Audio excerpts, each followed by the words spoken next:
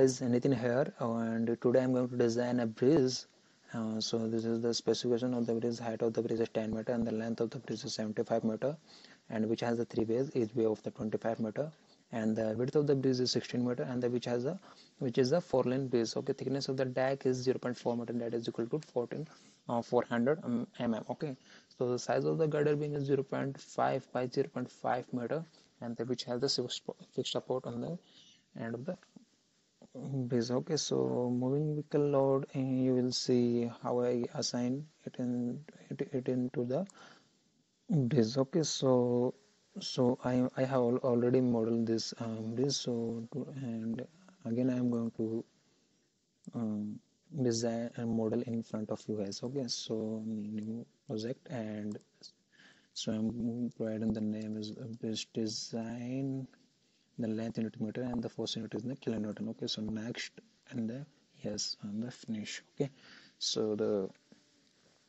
as you have seen in the specification, the width of the bridge is 16 meters.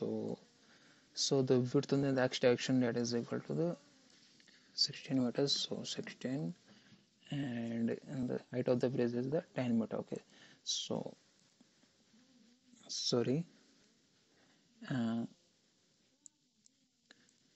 again I am 8 meter,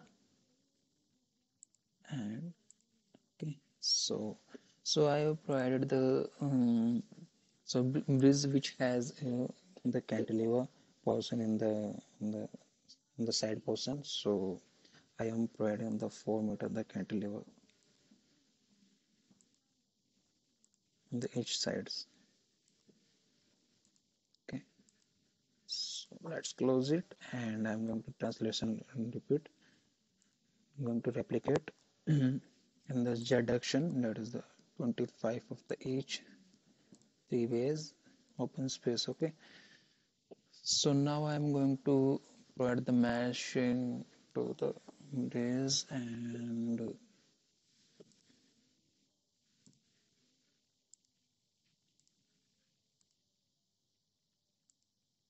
quadrilateral meshing in the 16, 75, 16, and the 75, 1 by 1 meter. Okay, so meshing is 1 by 1 meter. Okay, and now I'm going to give the properties, the section properties.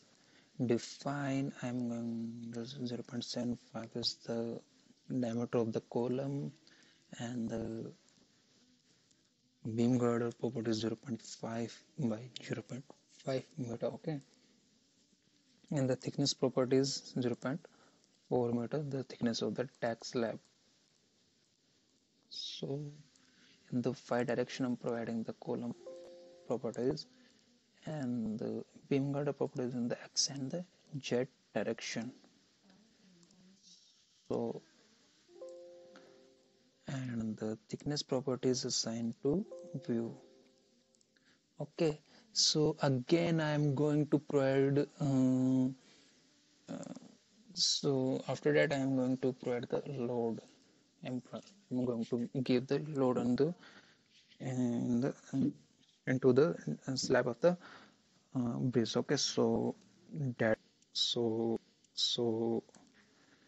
uh, the self weight of the base, so assigned to view. Okay, so go to the command loading, the moving load generation. So in the it's a bridge, so then there will be a vehicle load. So first we have to define the vehicle definition. So the load we have to, so moving vehicle load 10 kilonewton or 15 kilonewton. Okay, so 10 kilonewton and the 15 kilonewton, and the distance of the um, that I'm providing the 25 meter. Okay, so add over there, and in the x direction, so we have to provide in the middle of the bridge. So 8, the height of the bridge is 10, and in the z direction, that is the I'm giving the 20, and the increment z increment I'm